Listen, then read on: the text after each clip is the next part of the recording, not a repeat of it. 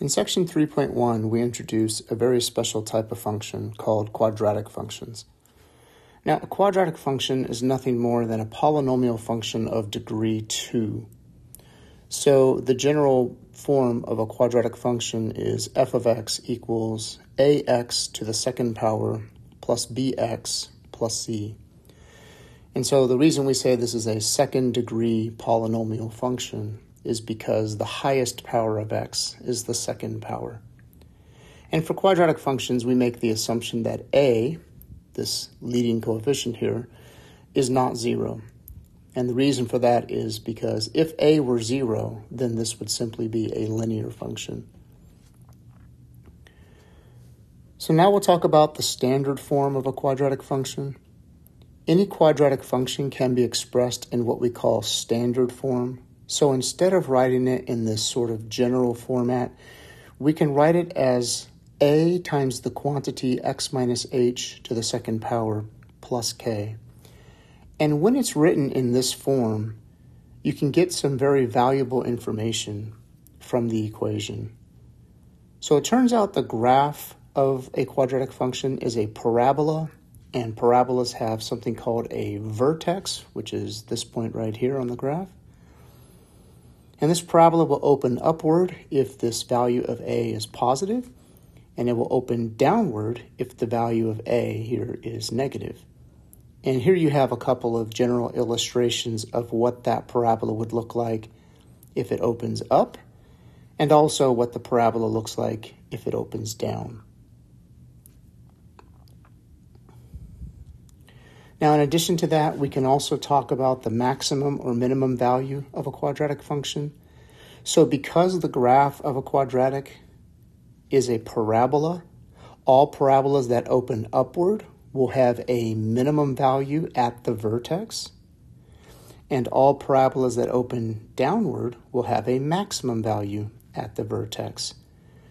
And the other thing to note in regard to the equation and the graph is that the coordinates of the vertex are assumed to be h and k, and those values are found here in the equation.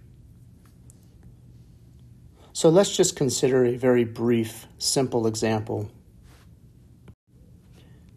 So here we have the equation f of x equals negative 2 times the quantity x minus 3 to the second power plus 5. So this quadratic function has the standard form that we talked about up here, and from this we can readily identify the vertex of the parabola. Now, the vertex of the parabola has coordinates h and k, and the h value is the opposite of the value that you see here in parentheses. That's actually what the negative sign means here. So the vertex is going to have an x coordinate of positive 3, and the y-coordinate is the k value here. And since that has a plus sign, what that means is that the y-coordinate of the vertex is the value that you see here. So we take the opposite of this number and we leave this number alone. And so that gives us a vertex of 3, 5. Now, the value of a, in this case, is negative 2. And since a is equal to negative 2, that is less than 0. And so this parabola opens down. And because it opens down, we will have a maximum value occurring at the vertex, like was suggested over here. So in a parabola that opens downward, the maximum value there is the k value, so it is the y-coordinate of the vertex. So we're going to say maximum value is 5, which occurs at x equals 3. Okay, so the maximum value is 5. That's the highest value on the parabola. That's the highest y value, and that occurs at x equals 3. And finally, we'll just bring in a graph to show what this looks like. So here you see the parabola, which opens downward, and you can see the vertex occurs at the point 3, 5. And so this value of y here on the y-axis of 5, this is the maximum value of the function. because there is no other point on the function higher than 5. And that occurs at x equals 3.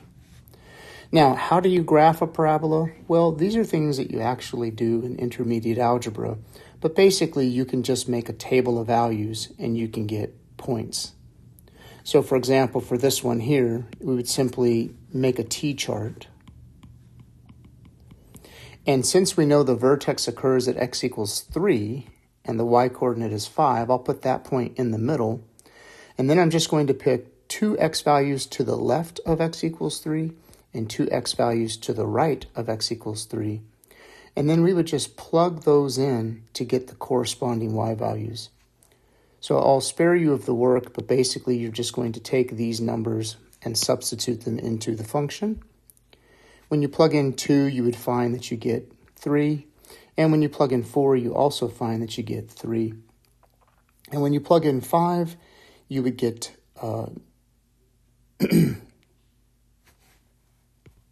negative 3. And when you plug in 1, you also get negative 3. And you can see those points on the graph. Here's the vertex. Here's the point 2, 3.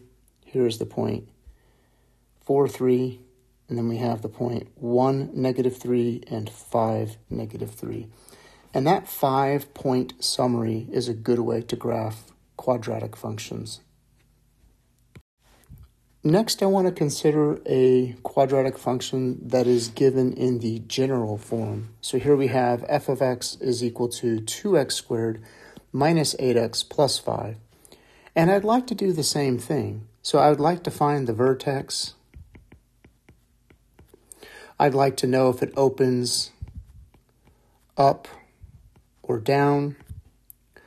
I'd like to know if it has a maximum or minimum value, and I'd also like to see the graph. Well, the first thing we need to do is we need to transform the function f of x into the standard form, which looks like this. So what we need to do here is we need to complete the square. So we're going to start with our original function f of x here. And I'm going to sort of review the completing the square process, which is something that all of you should have seen prior to this course. Basically, what I'm going to do is I'm going to factor out the leading coefficient, which is the 2 right there. And I'm only going to factor it out of the first 2 terms. So I'm going to pull a 2 out of 2x squared, which gives us x squared. And I'm also going to pull a 2 out of negative 8x, which gives us negative 4x. The positive 5 here, I'm going to leave that on the outside of the parentheses. And the reason for this is because we need to complete the square right here.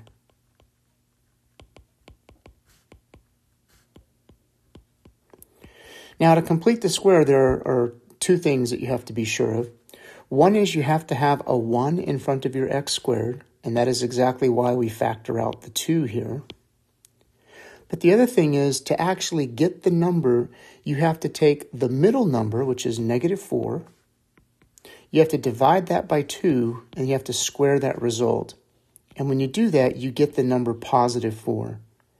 And that's the number that I'm going to add right here to complete the square. Now on the outside, I need to compensate for what I've added there. Now, conventional wisdom would tell you that if you add 4, you would have to subtract 4 to cancel that out. But you need to remember that this 4 is inside the parentheses, and everything inside the parentheses is multiplied by 2. So 2 multiplied by 4 is actually positive 8. So if I want to counteract that, I have to subtract 8 to cancel that out. Okay, so once we've done that, we can now rewrite our function f of x. We can say that it is 2 multiplied by, and this quadratic in here, x squared minus 4x plus 4, factors now into a perfect square. It's x minus 2 times x minus 2, which we can write as x minus 2 quantity squared, and then minus 3. And so now we have what we need to identify all the things we listed up above here. So now we can easily see that the vertex of this parabola is positive 2, negative 3. We know that it opens up since a is equal to 2, which is positive, right? The value of a is here. Since it opens up, we know it's going to have a minimum value. And the minimum value is the y-coordinate of the vertex, which is negative 3. And that minimum value occurs at x equals 2. And then to graph this, we just need to get some points. And here are some points. So once again, notice that I put the vertex 2, negative 3 in the middle of my t-table. And then I pick two x values less than 2. So I pick 1 and 0. And I pick two x values greater than 2. So I pick 3 and 4. And I plug those into the function to find the corresponding y values. And here is the graph. And you can verify all the information that we have there. We have a vertex of 2, negative 3. We have a parabola that opens up. We can see the lowest value on the curve is at y equals negative 3, and that occurs at x equals 2. Let's do the same thing again, but we'll try the function f of x equals negative 3x squared plus 9x minus 5. So what I'm going to do is complete the square to put it into the standard form. So we're going to convert this to f of x equals a times x minus h squared plus k. And to do this, we'll go through the same steps. So first thing I'm going to do is factor out the value of a, which is negative 3. And I'm going to pull that out of the first two terms. So when I pull negative 3 out of here, we're left with x squared. And when you pull negative 3 out of positive 9x, you're left with negative 3x. And then we'll leave room to complete the square, and the minus 5 goes on the outside. So this just comes down here. Now, when you complete the square, you have to take the middle number, which is negative 3. You have to divide that by 2, and you have to square it. And this number is 9/4. And that's the number that I have to add inside the parentheses to complete the square. Now, on the outside of the parentheses, we need to compensate for what we added here. But actually, we didn't add 9/4. We actually added 9/4 multiplied by negative 3. And so if you do the math on that, negative 3 times 9/4 is negative 27 over 4. So to compensate for that on the outside of the parentheses, I have to add 27 over 4. So now once we've done those steps, we can rewrite this into the vertex form or the standard form. So we have negative 3, and then this here gets factored. Let's talk about that briefly.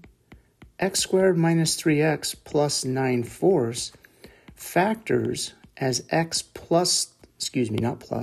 minus 3/2 times x minus 3/2. And you can verify that. 3/2 times 3/2 is 9/4, and negative 3/2 plus negative 3/2 is negative 3. So when you factor that, you actually end up with x minus 3/2 quantity to the second power. And that's what goes here.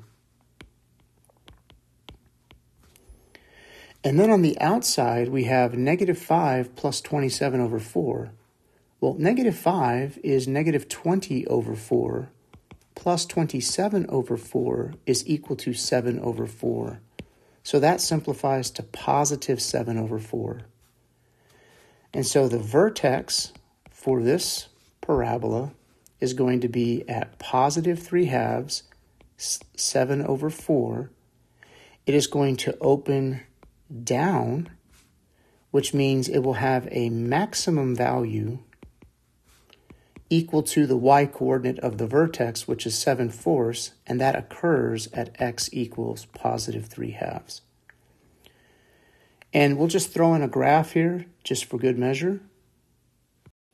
And here is a quick graph. So we can see that the vertex occurs at x equals 1.5, which is the same as 3/2, and positive 1.75, which is the same as 7/4. You can see that it opens downward, and it also has a maximum value of 1.75, or 7 over 4. Now, what we should take away from the last example is the fact that completing the square can be a very tedious process involving lots of tedious factoring and tedious arithmetic. There is another way to find the maximum or minimum value of a quadratic function, or that is to say, there is another way to find the vertex. So to find the vertex, what we do is we use the formula. And the formula is that if you have some function in general form, ax squared plus bx plus c, the maximum or minimum value, or the vertex, is going to occur at x equals negative b divided by 2a. And then you can find that minimum or maximum value by simply plugging in the x-coordinate of the vertex into the function. So to illustrate this, we'll use this formula on the problem that we did previously. So we had f of x equals negative 3x squared plus 9x minus 5. And I would like to find the vertex. So the formula says x is going to be equal to negative b divided by 2a. And in this case, b is 9 and a is negative 3. So this is negative 9 divided by 2 times negative 3, which is negative 9 divided by negative 6. And you can cancel the negatives and reduce the fraction to get 3 over 2. So the x-coordinate of the vertex occurs at 3 over 2. Now the y-coordinate of the vertex occurs at the function value at x equals 3 over 2. So to get this, I only need to plug 3 over 2 into the function. And so we can do that work here. And if we simplify this, we have negative 3 times 9/4 plus 9 times 3/2 is 27 divided by 2 minus 5. Multiplying this out, we have negative 27 over 4 plus 27 over 2 minus 5. And then when you add the fractions negative 27 over 4 plus 27 over 2, you get positive 27 over 4 and then minus 5. And when you do the math here, you end up getting 7 over 4. And so we can see that the vertex has an x value of positive 3/2 and a y value of 7 over 4. And you'll notice that this is the same answer that we got from completing the square in the last problem. So the formula is clearly an easier way to find the vertex of a parabola and also the maximum or minimum. But it is still very important that you understand how to complete the square. Let's take a look at an application problem. So here it says, most cars get their best gas mileage when traveling at a relatively modest speed. The gas mileage m for a certain new car is modeled by the function m of s equals negative 1 over 28 times s squared plus 3s minus 31. And this is valid for s between the values of 15 and 70, where s is the speed in miles per hour and m is measured in miles per gallon. What is the car's best gas mileage? So what they're asking is, what is the maximum gas mileage?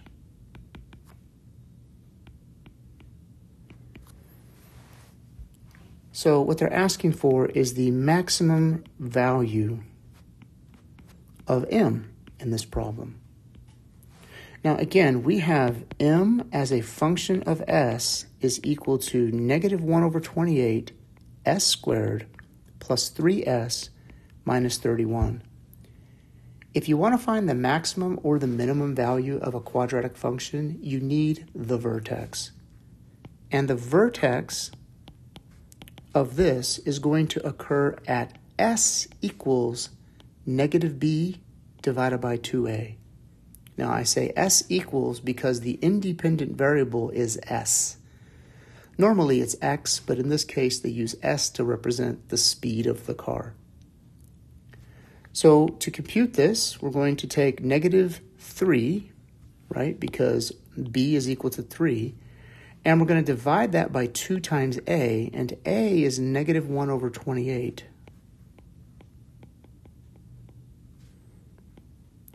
And so we'll do the math here. First of all, the negatives cancel out. And what we have is 3 divided by, and then 2 over 28. Those cancel out, leaving you with a 14 here.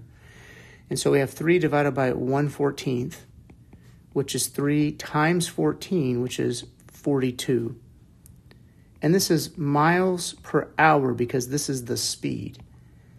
So 42 miles per hour is how fast you would have to drive if you want to get the maximum gas mileage. But notice that the question wasn't how fast do you have to drive. The first question is, what is the car's best gas mileage? And then they say, at what speed is it attained? So we answered the second part of the question, but we still didn't answer the first part of the question. So what we have to do is take this value of s and we have to plug it into the function. So we need to do m of 42, which is -1 over 28 times 42 squared plus 3 times 42 minus 31. And for things like this, you can certainly use a calculator to help you figure out these larger numbers. So what we have is -1 over 28 times 42 squared is 1,764. Plus, and then 3 times 48 is 126 minus 31. And then we'll continue on here. So we'll take 1/28 and we'll multiply that by 1764, which gives us 63. And so that needs to be -63 plus 126 minus 31. And this is the same as 126 minus 94. And if you do the math on that, this is 32. And remember, this is miles per gallon. So if you drive at a speed of 42 miles per hour, you will get the maximum gas mileage for the car, which is 32 miles per gallon. And we'll bring in a quick graph here. And the graph illustrates that, down here you have your s-axis representing speed. And on your y-axis you have mileage. And you can see that in the beginning, the faster that you drive, the more mileage you get. But if you drive too fast, you burn too much fuel and your mileage begins to go down. And so the maximum mileage occurs at a speed of 42, and the mileage that you get here is 32 miles per gallon. For our final example, we have the following situation. We want to put fencing around a horse corral. Carol has 2,400 feet of fencing to fence in a rectangular horse corral. Find a function that models the area of the corral in terms of the width of the corral, which is x. So first of all, let's remind ourselves that if you have a rectangle, the perimeter of a rectangle is 2 times the width plus 2 times the length. And we're saying that x is the width. And so if you do that, we know the perimeter has to be 2,400 because that's the maximum amount of fencing material that we have. And that's going to be 2 times the width, which is x, and then plus 2 times the length. And so if we subtract 2x from both sides and then divide by 2, 2,400 divided by 2 is 1,200, and 2x divided by 2 is x. And this is equal to the length. So in case you're wondering, where this length of 1,200 minus x comes from, it comes from just simply plugging in what we know into the perimeter formula and then solving for the length. So now what we want to do in part A is we want to find a function that models the area of the corral in terms of the width x. So we're going to say a of x is equal to the area. And this area A of x, remember, it's just width times length to get the area of a rectangle. So it's x times 1200 minus x, which is the same as 1200x minus x squared. And if you write this in descending order, you get negative x squared plus 1200x. So notice that what we have here is the quadratic function a of x equals negative x squared plus 1200x. Now for part B, it says find the dimensions of the rectangle that maximize the area of the corral. Well, look at your area function. Your area function is a quadratic function. If you want to maximize a quadratic function, you have to find the vertex.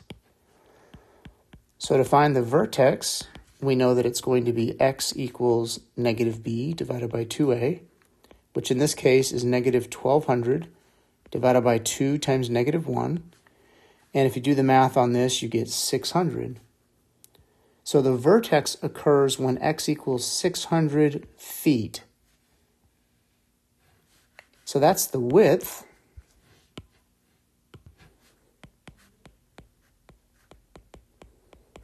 And then the length, remember, is 1200 minus x.